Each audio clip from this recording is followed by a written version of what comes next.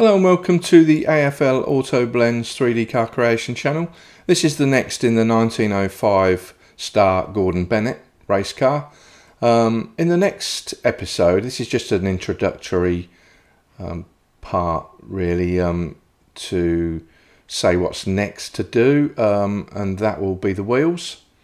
I'm going to have a go at the wheels. I was going to do a bit more on the back chassis, but I quite enjoy the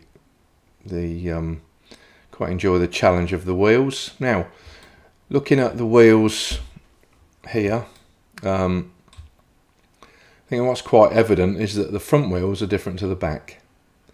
If you look at the front, we've got this configuration, which is not too tricky, so we'll do those first.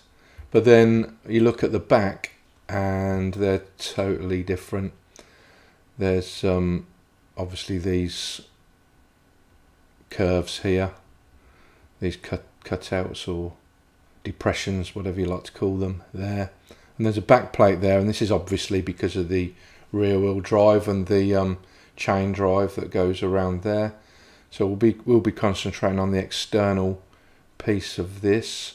So if we look in the I've picked up two images, and if we look at the top one first, this is a good image of the front wheel. So essentially what I would imagine in the old days anyway, this was wood, but I would think that's probably wood, with a metal plate on there. We will model this and the tire configuration as it is there.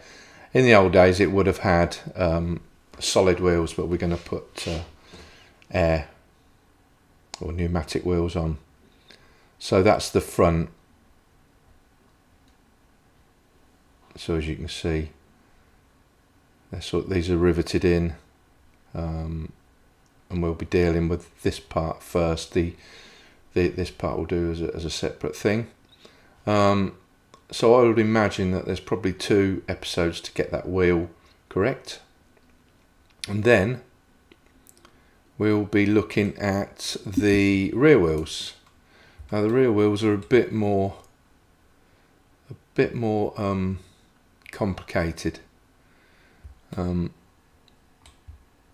not sure if this is a plate that's sort of bolted onto the wheel. We will look at it in that way, I think, but it certainly looks to me that is a plate that's bolted on. So these wheels are fashioned, and then this area here is flattened off on each one, and then a plate with that configuration is put on, and then another plate on top of that, and then you've got these little dimple type things on the external piece of the wheel. I think essentially that the wheel is flush all the way round. The internal part of the wheel is flush all the way round, apart from this edge. So what we'll do is put we'll have a loop cut running around here, both sides. Then we'll have another loop cut that's fairly close up to it, and then we'll just pull down either 1 or 2 vertices to get that effect. I think that's the easiest way to do it.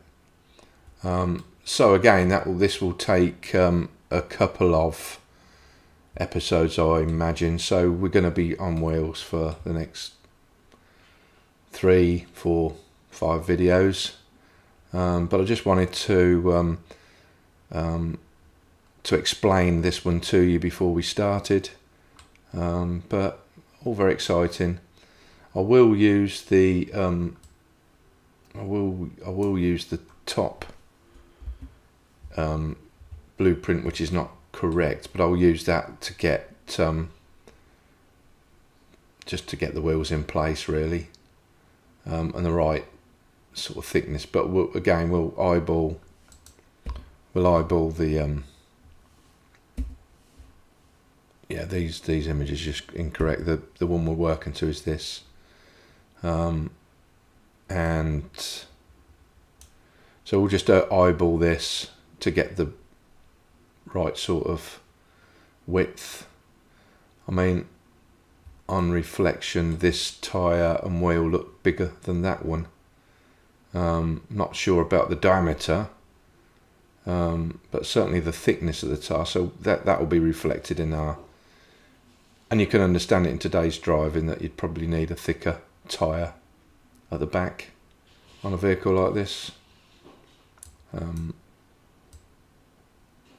particularly when it's chain driven, and the turning circle would put great stress on the rear. So essentially both wheels look the same, similar sort of size, but we'll check that when we do the when we start the model. Anyway, thanks for watching. We'll see you in the next episode. I'm hoping to get another one done today. If not, it'll be tomorrow, and it'll be the start of the wheels. Okay, thanks for watching. Bye.